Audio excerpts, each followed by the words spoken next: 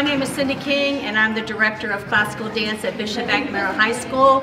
We are honored today to be a creative Suitland, bringing our National Honor Society dance students here to share the love of dance for a program that we designed in our National Honor Society of Dance called Fall in Love for Dance, in honor of Valentine's Day coming up soon. And today I'm with Ixaria, and she is our secretary for the National Honor Society for Dance Arts, and she can share her experience that she had today.